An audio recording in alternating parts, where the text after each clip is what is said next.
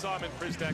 We're all set to go here at a windy Hindmarsh Stadium. Round 10 in the Hyundai A-League. The Reds in red against the Phoenix in white.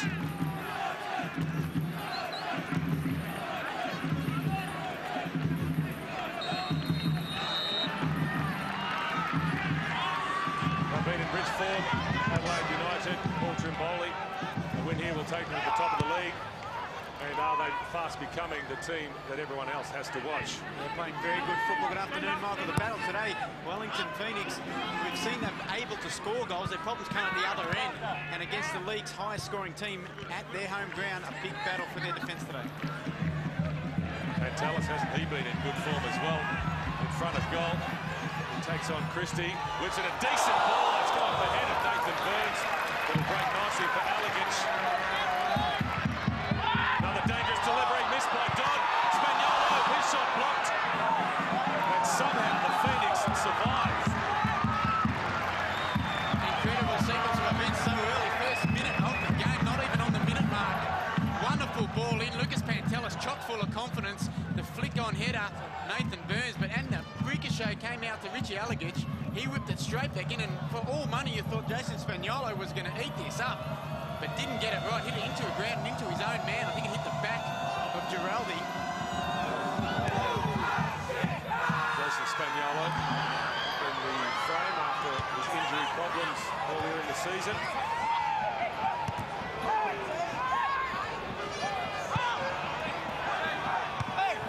News out of the Adelaide United camp this week about Bobby Pettit, the player who has often kept Spagnolo out of the side. It's not good. Broken down again with a calf injury, maybe 4 to 6 weeks on the sidelines. The veteran Dutch winger, Bobby Pettit.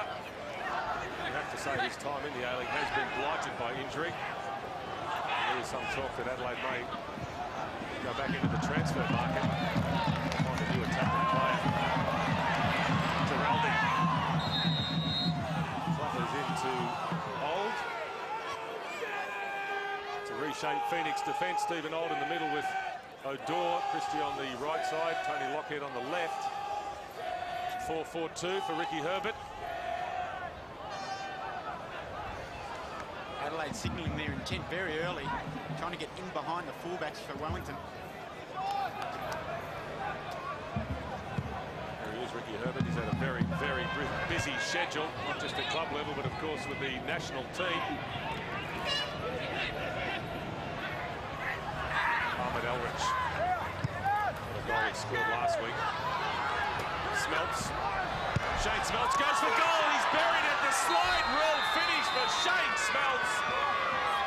And Wellington in front early. What a wonderful opening salvo from the Wellington Phoenix. That's exactly what they needed. Great striker's instinct. Shane Smelts received the ball from Wannable, Vince Leah into Smelts. The great run from Eric took the defender's attention. He cut inside and finished inside that near post with a block. Beautiful, knew exactly where he wanted to hit it. Left foot, bottom corner. What a wonderful opening. They're lucky they weren't one down after 30 seconds. Now they're one to the good. Just what they needed.